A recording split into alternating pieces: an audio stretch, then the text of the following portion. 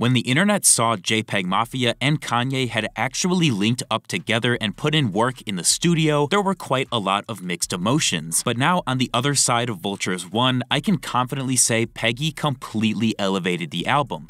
I love leaking! If you don't remember, Peggy and Ye ended up getting together because of a series of tweets where Peggy just totally tore Kanye a new one. He shit on everybody and the production on Vultures in general, while also stating that he could easily make things a lot better if Kanye gave him a chance, which is exactly what happened. Only a few days after the tweets, we got pictures of Peggy and Ye chilling together, and from there, things really took off in terms of Peggy's involvement production-wise.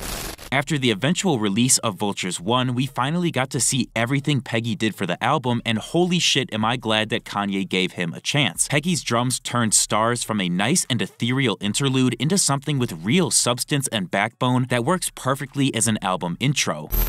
Plug top, shorty. I should wanna back it up for me. I'ma play it back out, shorty. Got 100 racks in the morning. Woo, woo, woo, woo. Plug top, shorty. I should wanna back it up for me. I'ma play it back out, shorty. Got 100 racks in the morning.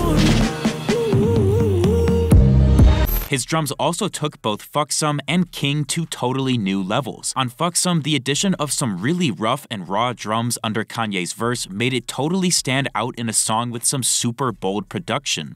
Hold my coat, hold my drink, on my own, don't want me. Shorty wanna fuck on sir, fuck on me, suck on me, publicly. And on King, Peggy's drums replaced what Weezy had done in Saudi Arabia while working for Kanye. After everything said, Wayne,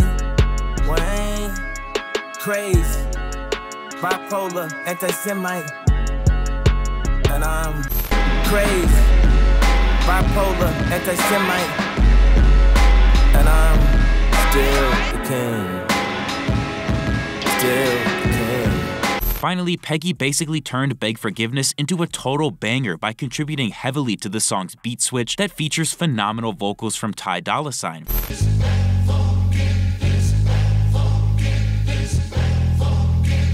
Say you wanna make amends before I go.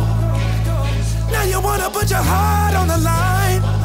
The Beg Forgiveness vocal beat chop is an amazing song outro and the perfect scaffolding for Ty's raw and emotional singing.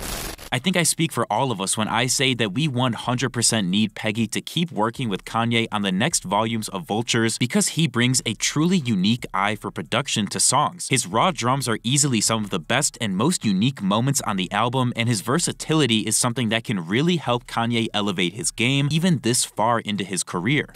Thank you guys so much for watching. If you enjoyed, feel free to leave a like and subscribe to my channel for more videos like this, and let me know down in the comments which of Peggy's contributions you like the most.